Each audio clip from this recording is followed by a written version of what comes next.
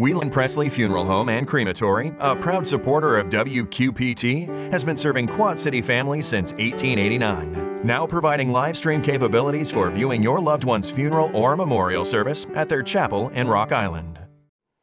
Getting ready for Mr. Thanksgiving's holiday feast, and it will not be like any held in the past. Plus, a perspective on the cities from a guy who for years helped us look at ourselves in the cities.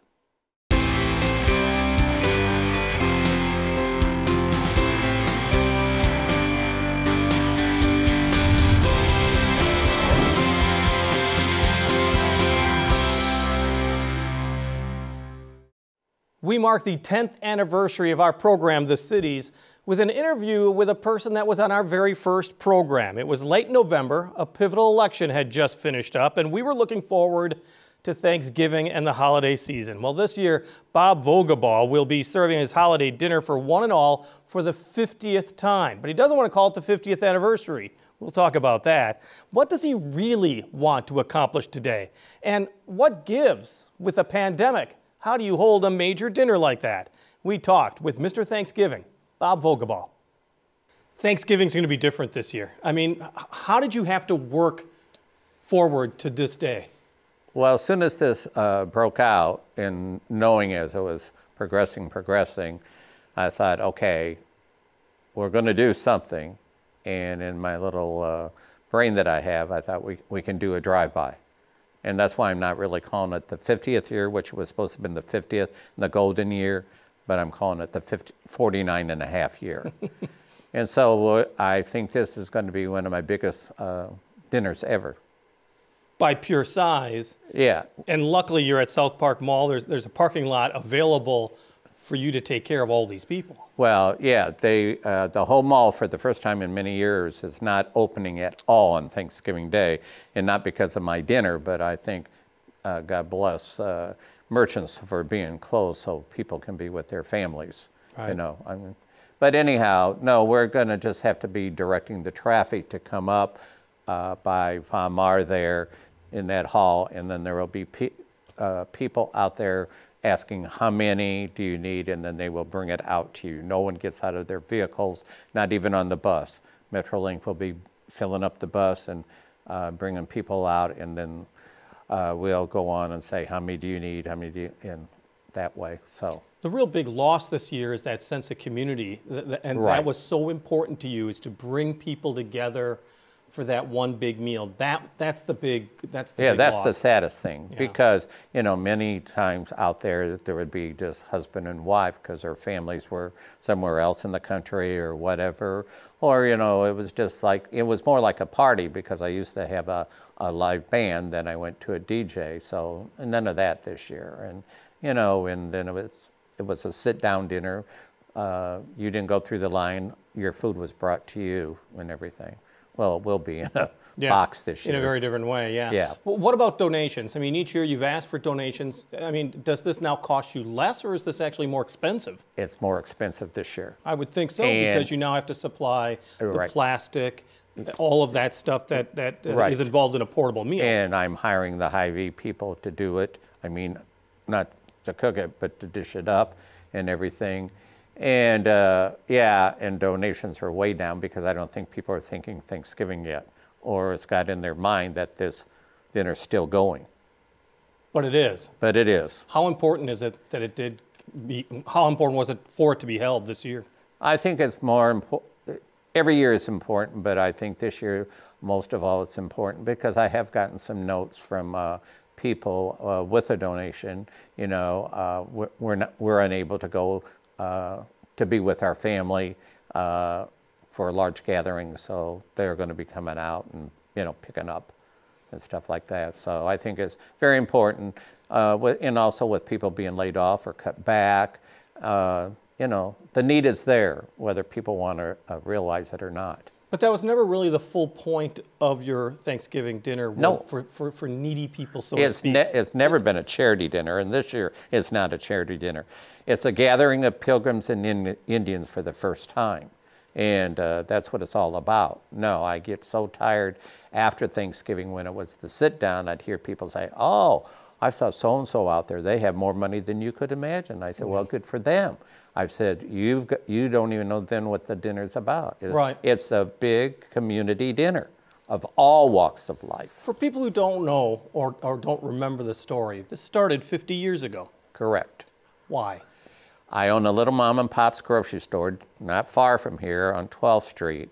And there was a grocery out front, living quarters in the back.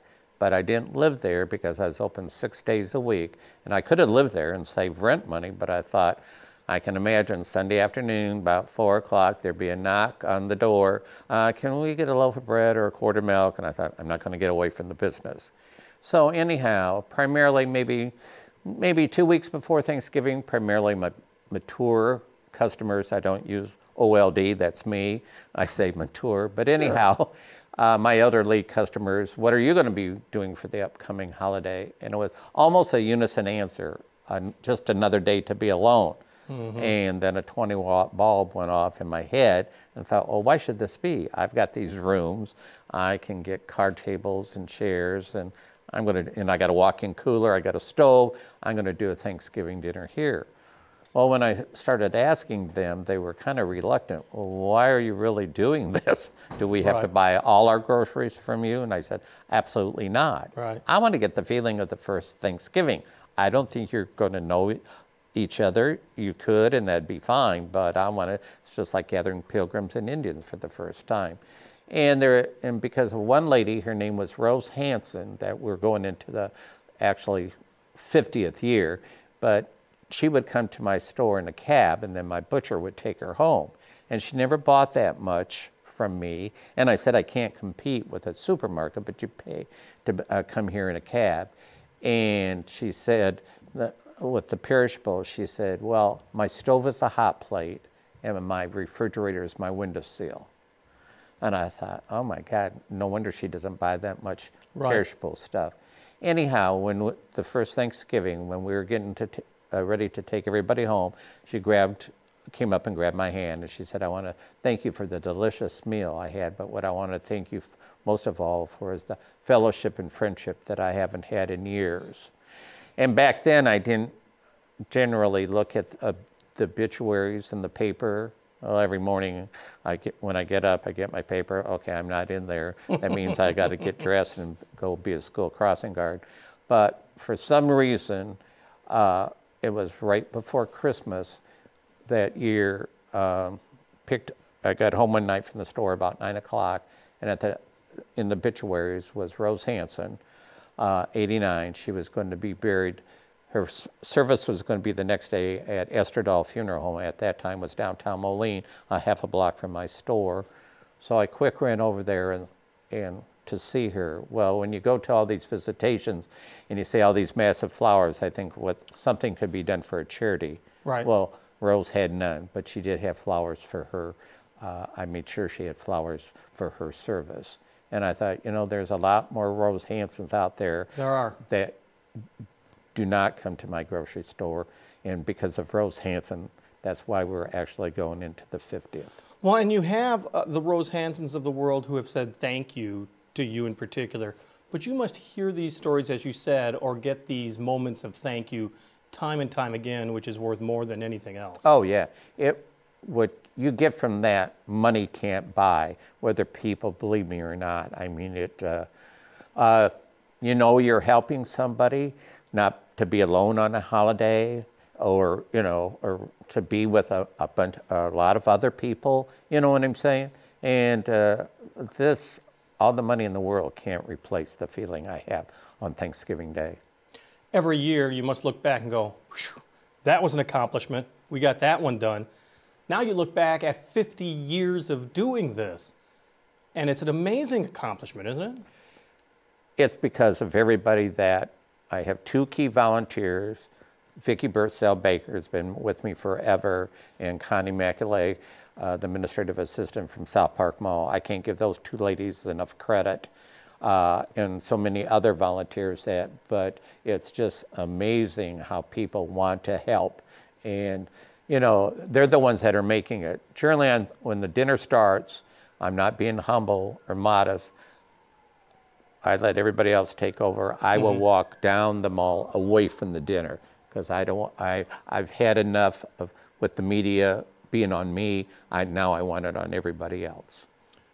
What can people expect on this particular Thanksgiving dinner? I mean, how do you just show up? What do you want people to do?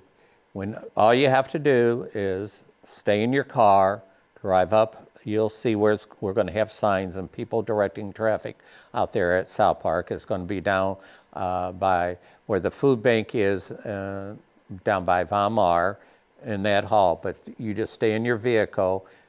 Someone will come out. How many dinners do you need? They will go in and say, we need 4 or 5, whatever dinners.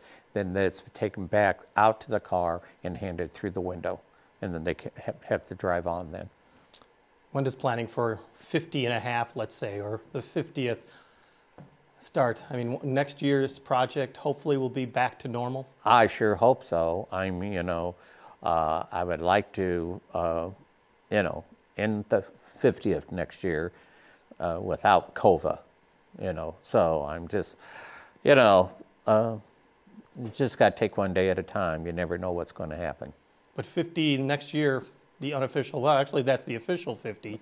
Some people might say the 51st. Yeah, I know they will. I know some people have had a hard time for me to call 49 and a half, but I've said the 50th was supposed to be the golden year. There's nothing golden about this year. But it must be that you really want to do something special for the number 50. Oh, yes. Yeah. One thing I would like to have, if she would come, and she probably wouldn't, was Ellen DeGeneres.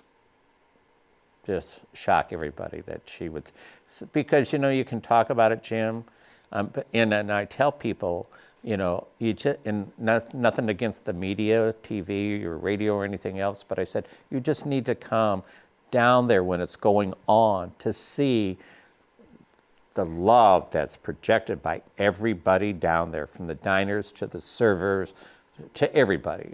It's not, I'm not being humble again, it's not just me, it's everybody. And there's no one more job that's important than anything else. It takes all this to make it go. Bob Vogelbaugh, Mr. Thanksgiving, and once again, his Thanksgiving drive-through dinner will be held outside of Moline's South Park Mall on Thanksgiving afternoon.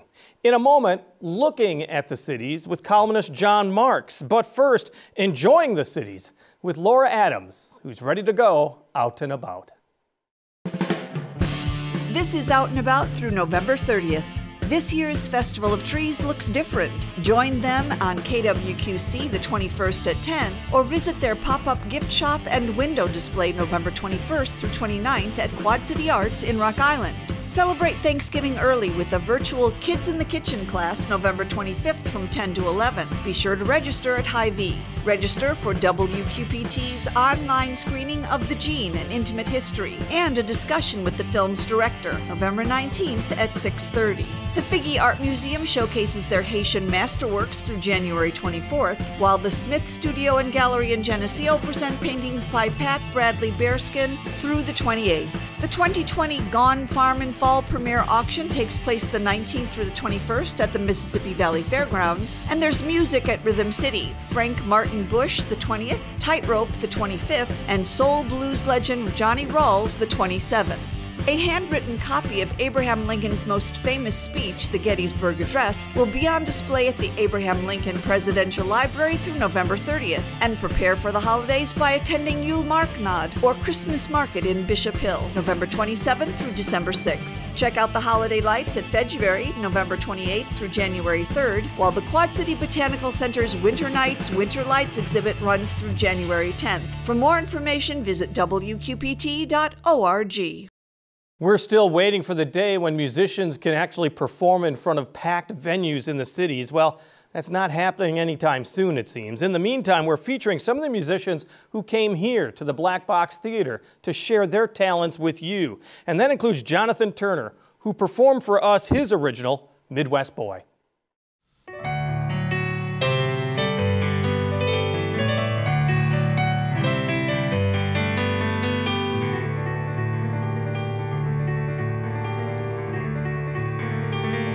Just a Midwest boy,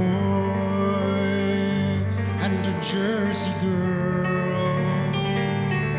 alone in New York, alone in the world. Night after night, the boy and girl wondered if they'd ever find the one, or would their hungry hearts be forever born to run. They thought, where are you? Where are you? Where are you? Where are you? To share with me the rest of my life.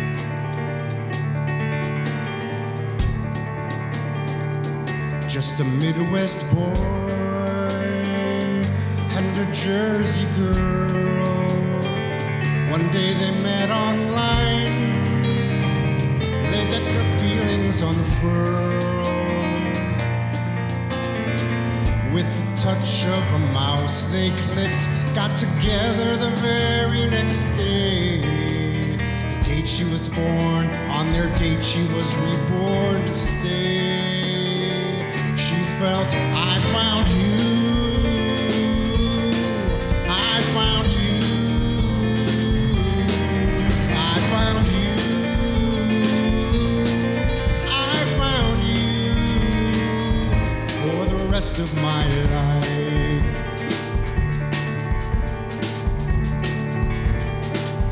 Just a Jersey girl and a Midwest boy.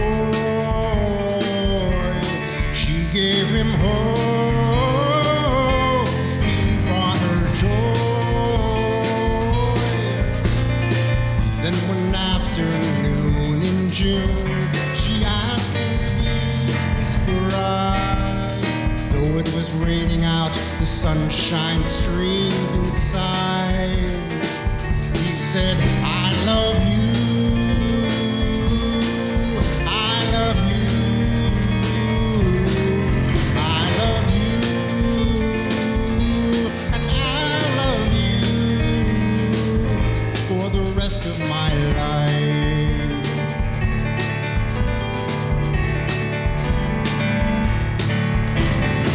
Now we're so happy to be here on your wedding day, to bask in your glow and let you know that we love you. We love you. We love you. We love you.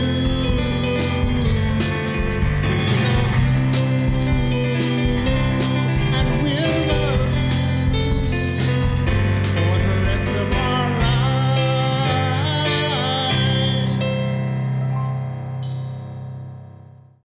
That's Jonathan Turner and Midwest Boy. He performed here at the Black Box Theater in downtown Moline. For 25 years, Jonathan Turner was a reporter for the Dispatch-Argus, covering the art scene as well as the comings and goings throughout the Quad City area. And for 35 years, his colleague, John Marx, did the same. But in September, John Marx decided to retire. He's still going to write columns twice a month for the Dispatch-Argus and the Quad City Times. Things have changed in the 35 years when he first picked up a pen and paper and started covering this area. What does he see now as we look back and forward with John Marx? So tell me about the 35 years. I mean, looking back, it went like a flash. It really did. I started as a part-time sports writer just across the street here at the Dispatch, but they were in need of a full-timer soon, so I got that opportunity. First started with the Argus in '85, and then the Dispatch purchased the Argus in January 1, 1986. I came to this building across the street. It didn't last long for me as a part-timer. I moved into a full-time spot really quick and covered sports for 7 years. And somebody you probably remember when your first time, Murray Hurt was the paper's columnist and a legend, and somebody I grew up reading. And Jimmy, somebody I looked up to. And he was taken ill. And Mr. Small, who owned the paper, and Mr. Taylor, the world's best publisher, cornered me one morning and said, hey, Murray has given the blessing. If you would like to take over you don't take over anything. You know what it's like. I sat in his chair for a while. And that was the transition. It was really hard at first because I was very hurt.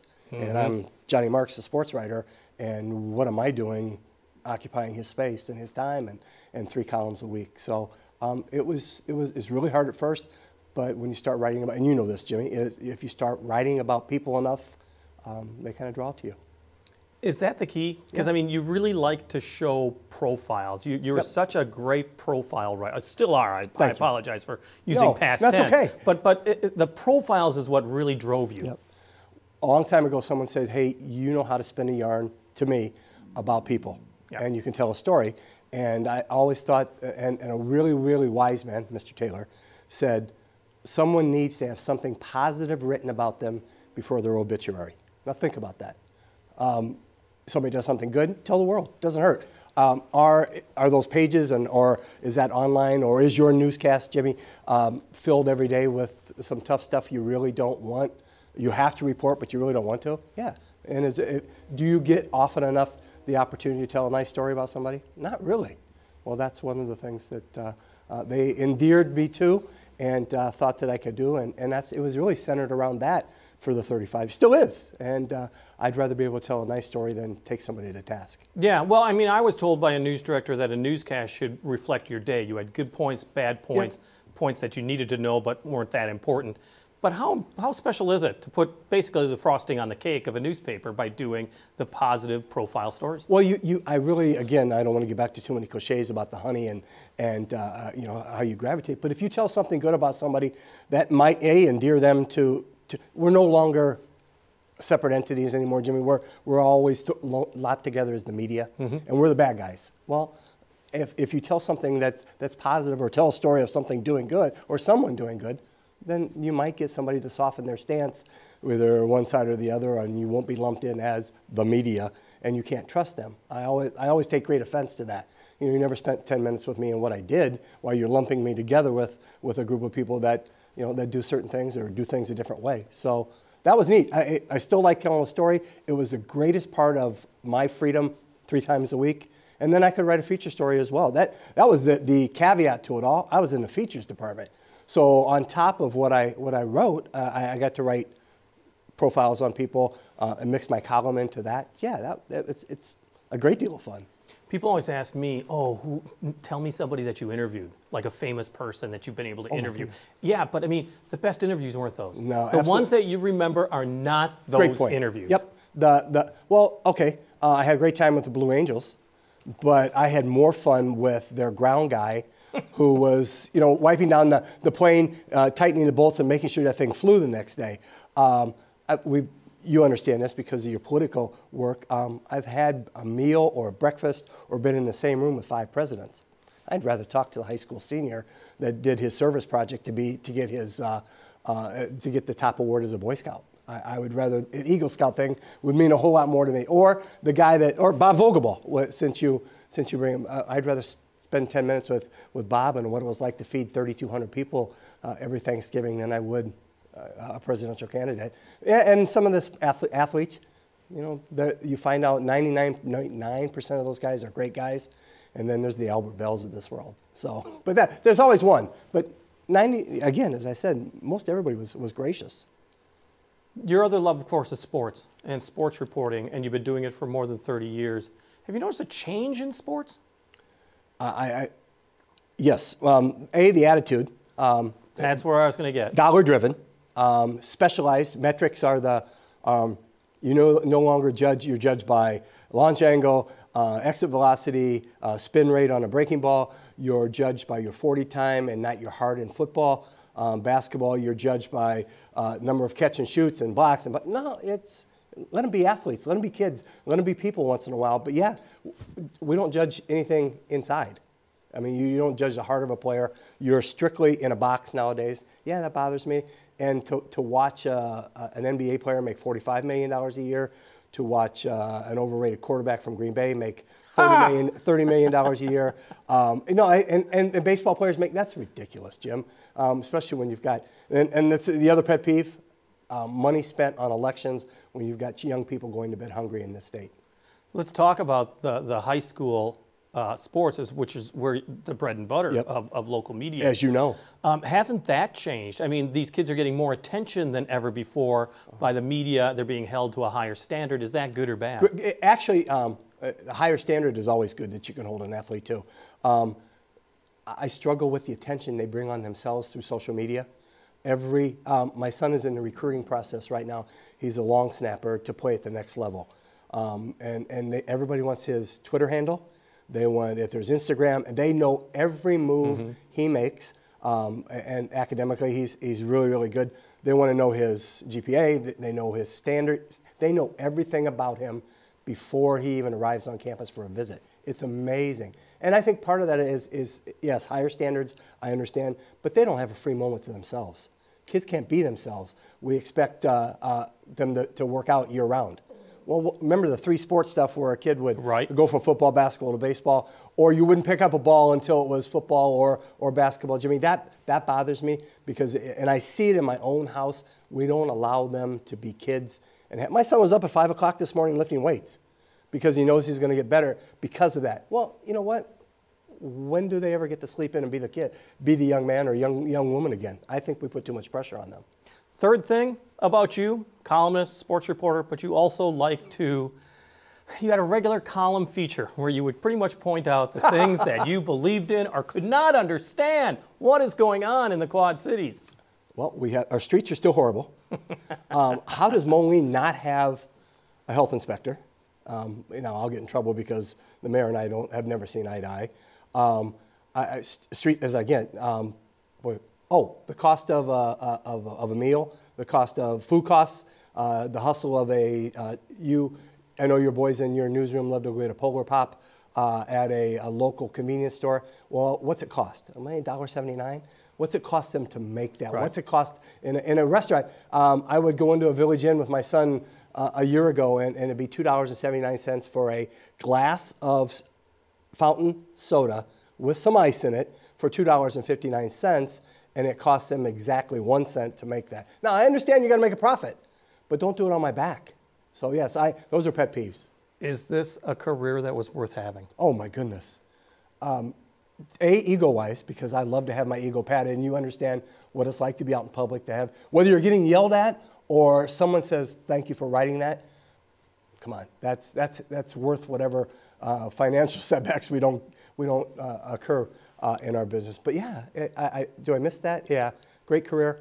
I hope so, because I thought I did it right for 35 years. It was nice to be able to tell the story. But yeah, you know what it's like to have people come up and talk to you and say, hey, this might be a good story, or thank you for doing this. Yeah, that's worth its weight in gold. That's John Marx, who's still penning the columns twice a month for the Quad City Times and the Dispatch-Argus. On the air, on the radio, on the web, on your mobile device, and streaming now on your computer. Thanks for taking some time to join us as we talk about the issues on the cities.